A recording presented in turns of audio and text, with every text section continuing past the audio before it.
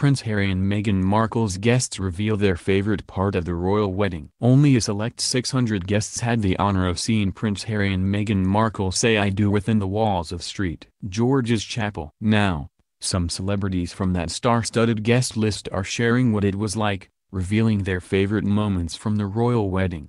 "I was there for my friend's wedding and that to me was what was special," polo player Nacho Figueras told Us Weekly at the Veuve Clicquot Polo Classic. "I was very happy to be there for him. I was very happy to see him happy. I wish them all the best." Figueras attended the wedding with his wife and fashion designer, Delphina Blackweir, who shared specific moments that stood out to her. "I think walking inside was the highlight," she said. "The most beautiful part was when they walked out of the chapel. They were overwhelmed with happiness." Unsurprisingly, Blackweir also named Elton John's performance as a highlight. Reportedly, Harry personally asked the music legend to perform at both of the receptions, and his guests definitely appreciated it. Gabriel Macht, one of Markle's Suits co-stars, described it as incredible. "It was surprising to see Elton John play I'm Still Standing," Macht told Entertainment Tonight. Reports say John performed a few tunes including Your Song. "He's still standing.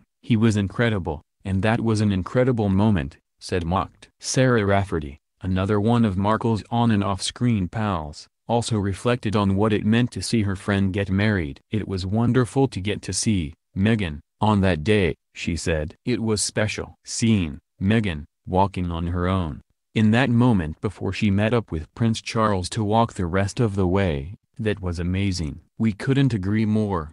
Not only was it an honor for these guests to attend the royal wedding, but seeing Meghan and Harry's love story grow from the beginning was also incredibly special," they noted.